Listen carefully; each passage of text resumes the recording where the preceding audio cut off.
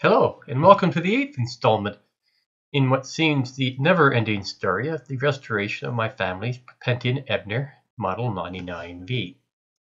In my last video, I went through the process of tracking down a new phono cartridge for my Perpetuum Ebner. I also taught myself a very valuable lesson. Yo, there is power in there. Damn cap got me. Hopefully I won't do that again. Thanks to the Voice of Music website, I managed to pick up a new cartridge from their rather large stock of classic cartridges. With the new cartridge installed, my turntable and amplifier came back to life after 40 years. Hey, how about that? 40 years and it starts to work again. And there was much rejoicing. Well, I've reached the point in my project where all the exciting electronics and mechanical bits have all been done. Now I have to get down and dirty and clean up the cabinet. So now let's head over to my woodworking shop and put some of those skills I learned in middle school woodworking class to use. There's really not much to do. Basically just clean up the cabinet and re-glue some wallpaper. So let's get started on that, shall we?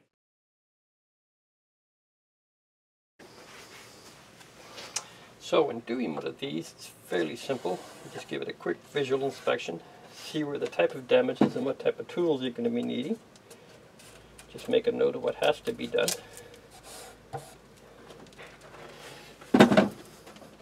All this damage can be repaired fairly easily. Not particularly clean, but we can clean it up so that it's at least suitable for sitting on a desk somewhere. The other thing is to make sure, before you clean any of this, to give it all a nice little scrub with warm water. Clean out the inside with a little warm water, because there's everything in there from gunk to mouse poop. Anyway, so let's get started.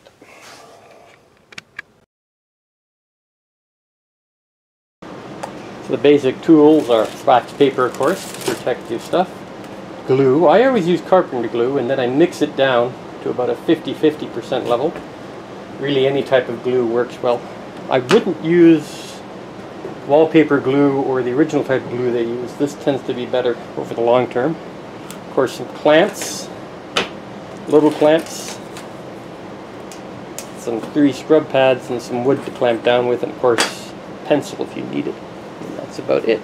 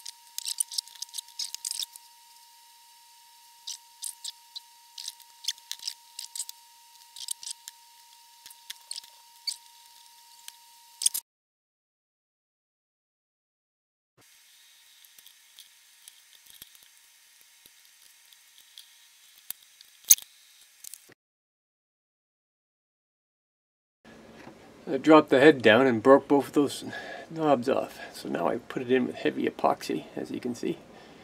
Increased the weight of the head a lot, but I should be able to balance that after I rebalance the system. Okie dokie. After, what? Almost a week of diddling around trying to get this to work. Finally, I can press the button. The motor goes. It goes down. It falls, slows down, and then drops. Yay! Don't want to drop it on there, just want to destroy the needle, so I'm just going to go to the end.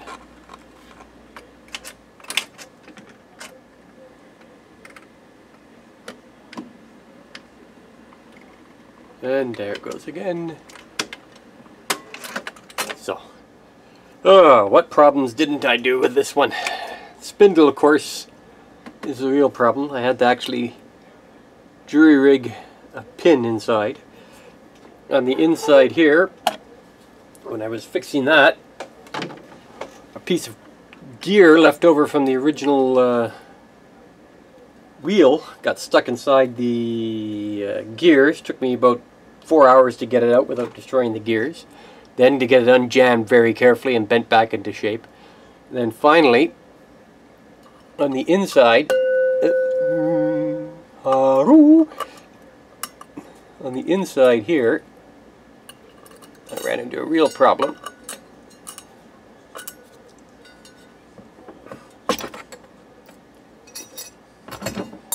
There's this little thingy here, right there. Let me zoom in. Zoom, zoom, zoom, zoom, zoom, zoom. You might not be able to see it. Right. Yeah. Something to point with here. That little guy right here, this little bitty block, it cracked and decided to pop off. Now, a lot of the parts in here are unobtainium, and this is double unobtainium. There's just no way to get that in there. It's also cracked here, so what eventually I had to do was glue it twice. So far it seems to be working. And so a little tragedy today. I was just about ready to box it up, and then I did this. I was taking out a tube and I tapped it against the, of all silly things, the side of the player chassis, and just chipped it, the very dip at the end. And now it's gone. Pity, because it was a really nice Telefunken. Oh well.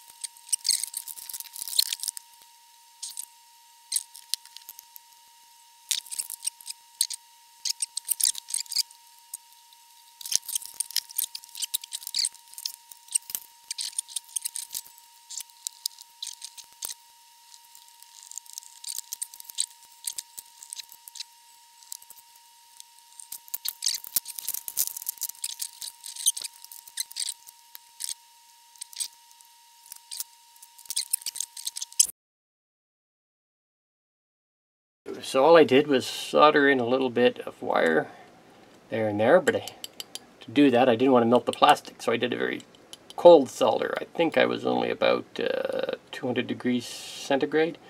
Very quickly either side, and I waited about 5 or 10 minutes after each time I did one for the other one. And now it just sits on top of nice like that. And it should just connect. Well, put it back together and see what we get.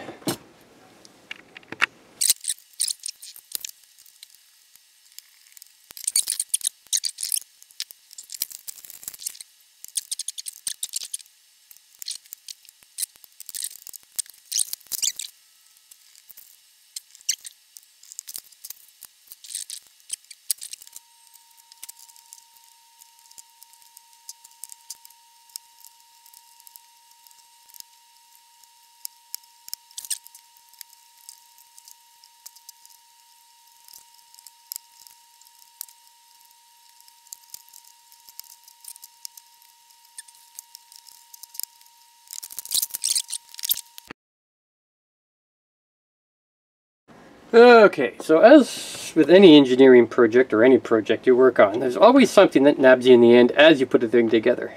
Seems I forgot all about this little thingy here, which is the pilot light. And the reason why I remembered is I tripped over this the other day. No idea what it is, but it kind of just fits there nice, and it's almost the same color.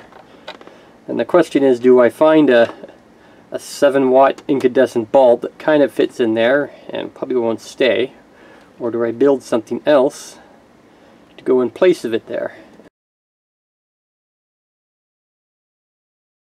Riley, do you like valves or do you like transistors? Riley? Riley, do you like transistors or do you like valves? Transistors? Transistors, Riley? Riley? Do you like transistors? You like transistors? Transistors, Riley? Or valves? Riley? Riley? Transistors or valves?